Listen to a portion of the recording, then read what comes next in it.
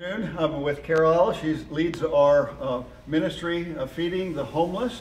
And I've just asked Carol to come in and just step in and tell us a little bit about how that's going, and especially in the COVID-19 environment and everything. Just share with us what you think would be helpful to people out there. Well, feeding the homeless is really a mission of our church. Mm-hmm. We are supported by our church. The donations come in, and I in turn give my receipts when I buy the food for the homeless. My daughter and I head this up. We serve 2 Friday nights a month. We serve at 6:30. We go down to another church which has an overhang. When we started, we did it out in the open, and the rain finally rained us out. So we serve at another church. We have church members come down and help serve the meals. We used to do a buffet, but with COVID, we now make the meals at my home. We have church members come and fill the to-go containers, which have the food, and then I buy it's donated from the church, Gatorade.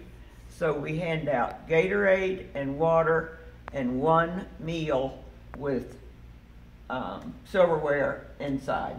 Good. Now, we make enough, because we used to give seconds. We make enough that we can hand them another one if they want more to eat.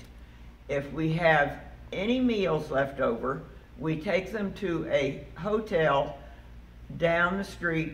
That there are elderly people that live there because of the COVID and their transportation. They cannot get there. So we take leftover meals there. But we have masks on, gloves on, and we say a prayer before each meal, and one of our parishioners or our priest comes down and does that. We used to give a little sermonette, but because of COVID, they can't get together. They have to separate. So they are still doing that. They are distancing as they are being served. And this is a ministry of my heart, and I'm sure it is of Solid Rock Church. Oh yeah, they support you well, is my understanding. And while the numbers have dropped down that we're serving a little bit, they have. But still, we were, we'd have 60, 70, 80 people there before, but now it's dropped down to about 50. 50, 55. Okay. But when they eat 2 meals apiece, you're still talking about over 100 meals. Yeah, and I prepare like about 70, 75 now, where I used to prepare 100. Yeah. Fantastic. So it's a lot. It is, and we decided to do that because even though COVID started, some ministries that do this quit, but as Carol said, these people still need to eat. That's exactly right, and they still show up, rain or shine. We have a group of probably about 45 or 50 that are there every Friday night that we serve. Then other churches take the other Friday nights.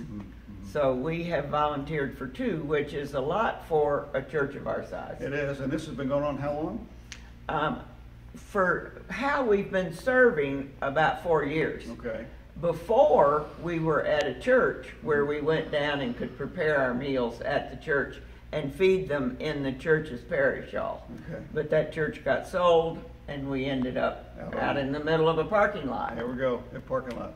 We were at the parking lot, and then it got to raining, and we asked this church if we could not come down and use their garage, and that's what we're doing now. And so we're partnering with this other church. We are. Completely different denominations. So. We are, and this other church is huge in the homeless ministry.